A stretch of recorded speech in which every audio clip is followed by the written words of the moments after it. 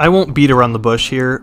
Bug Fables: The Everlasting Sapling is a spiritual successor to the old school Paper Mario games, complete with turn-based combat and action commands. Developer Moonsprout Games clearly missed the style of Paper Mario: The Thousand Year Door and wanted to make their own adventure in that game's image. Paper Mario's inspiration aside, if you are looking to spend over 30 hours with charming characters, a delightful combat system, and a nuanced story in a colorful world, or if you just want to try something fun and new, then I cannot recommend Bug Fables enough. Bug Fables takes players on a ride through a vibrant, cel-shaded world that heavily utilizes bold black lines, enforcing a hand-drawn aesthetic. It's not looking to blow your socks off in the graphics department by any means, but it does employ a simple and stylized look that gives it an identity and an innocent feeling. Utilizing 2D characters in a 3D environment isn't a new concept, but the charming effect is used in a way that makes the world feel real. The character designs, for the most part, are very strong. A wealth of unique critters pop up along the way in a long journey through Bugaria. Not all are the most memorable. In fact, some of the designs I found started to bleed together. This was largely in part to some of their silhouettes and color schemes being very similar.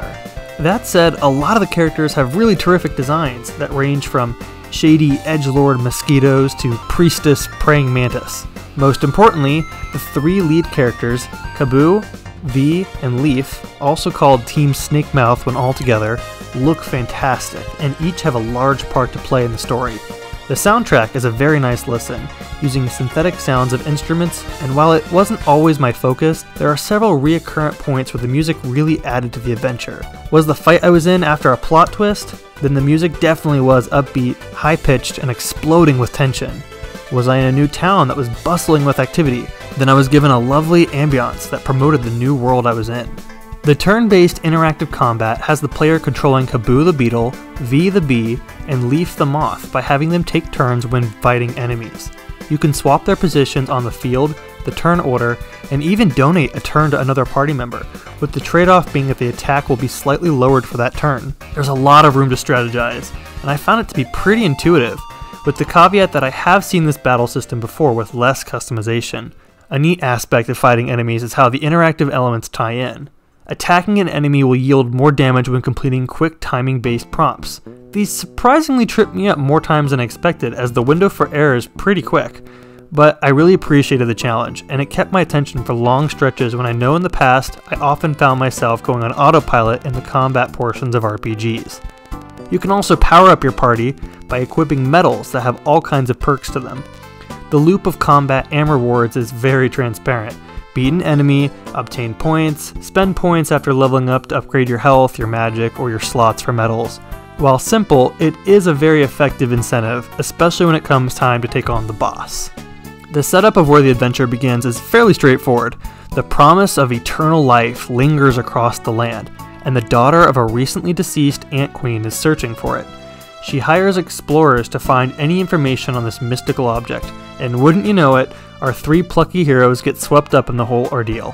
While it's not breaking new ground in terms of storytelling, Bug Fables simultaneously weaves together an interesting mystery, a cute comedy, and a surprisingly nuanced tale with characters that each have their own arcs of personal growth. There's a lot of dialogue to be read, many of which is optional.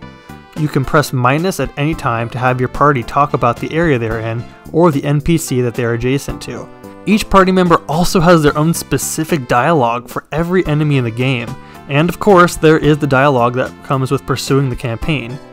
You could easily call this game chatty given the sheer scope of words to read, but so much of it is a treat to discover.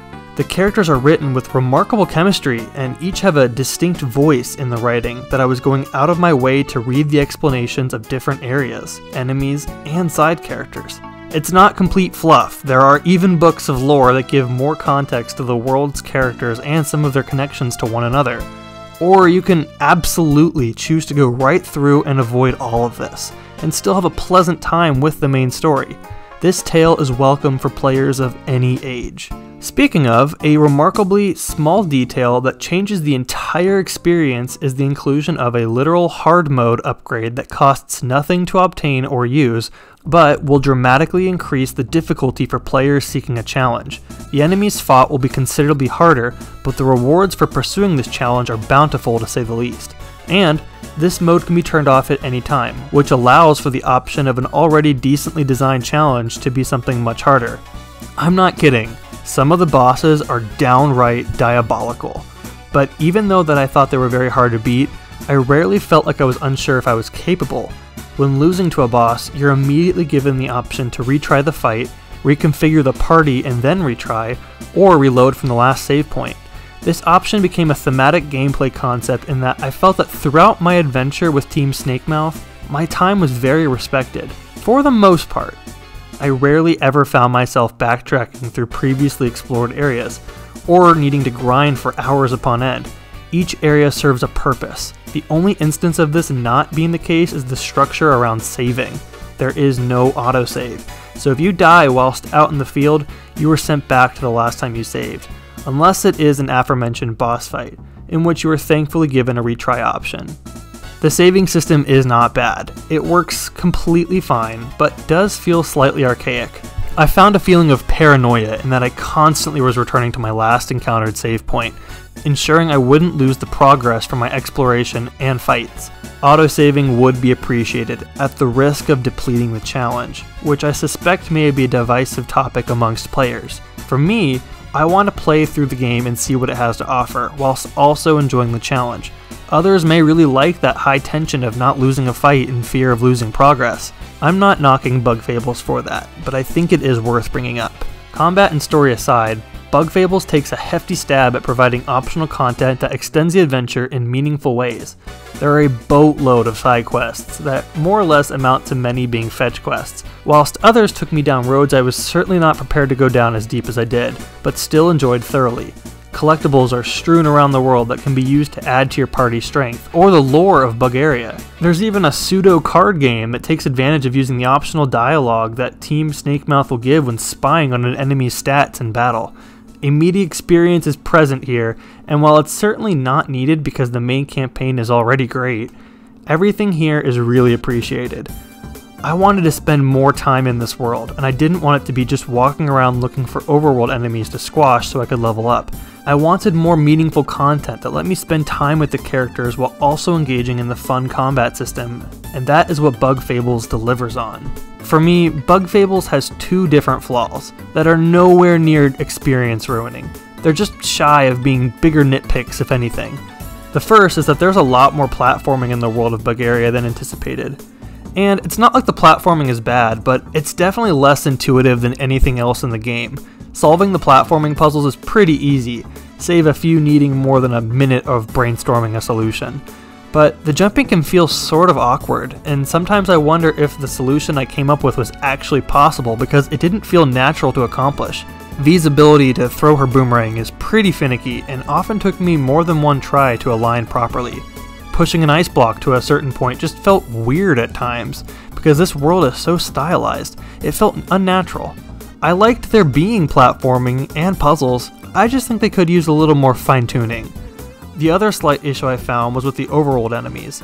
You can equip a badge to run right through the weaker ones, avoiding the entire combat sequence altogether, but sometimes this would happen even in new areas with enemies I had never fought before. There were also fights that were considerably difficult for me to complete, that left me with very little experience points earned, and vice versa, there were other fights that were very easy that overflowed with experience points. Again, not a huge problem, just another awkward one, where I think balancing is a slight issue. At the end of the day, Bug Fables is wearing its inspirations proudly on its sleeve, and still adding on its own experiences that are both meaningful and fun for players. I had a blast with this game, and I highly recommend it to all kinds of players, whether they be looking to dive into a fun story with lovable characters, trying a more tangible, interactive combat-focused game, or just attempting a challenge. Bug Fables does not pull its punches, especially in its hard mode, but it gives such bountiful rewards that I'm simply left having to return the favor.